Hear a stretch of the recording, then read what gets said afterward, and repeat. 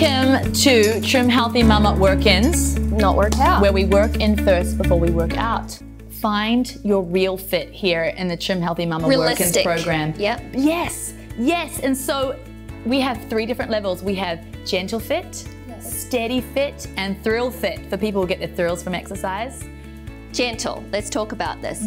If you are pregnant, you're in gentle fit. Rehabbing. Yes. If you are after you've had your baby, from that point till 6 weeks or when your doctor says you're okay, nothing. I mean, but that's a baby moon. Don't try to exercise. Yeah, that's not even in our program, because people that exercise in that first 6 weeks, they usually completely hinder the healing process. You're doing more for your body, resting and just working on your stabilizing muscles with just having perky posture and securing, learning your diaphragmatic breathing and just walking gently. So 0 to 6 weeks, Know your body, and you can weave in and out of the stages. You can be thrill fit for some moves and then go back to gentle fit. It doesn't mean that there's no failure here. No. There's no one level is better than another. It's just being And smart. if you're like me and don't ever care about being some sort of spectacular exercise, yes, get your way to steady fit slowly as you want to take that. Don't feel bad if you never get past there. That's your realistic fitness. Now, some people will be naturally great at thrill fit and they'll get there fast.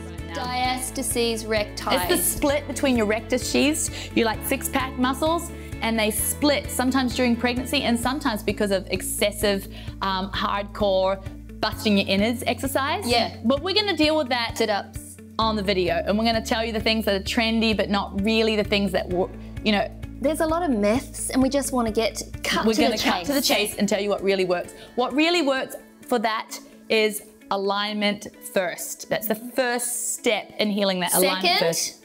Securing. We're going to say this in the exercise all the time. You're going to be saying, secure, secure. You secure your deep core before any exertion. And we're going to teach you how to do it. It's as simple as breathing. Why do we want to have all of our femininity completely shredded off of our body and have the big 6-pack? Now, I like toned abs, but the big 6-pack, the guns. The guns. And the big,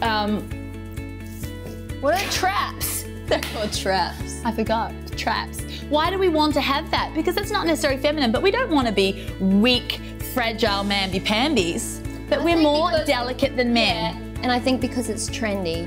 And you know what? But we forget about this integral part to being a woman, where all our reproductive organs are. And guess what? When we train like men, we ruin them. So we're training the glutes for that reason. We're also training the glutes because a lot of people, they work on what you can see.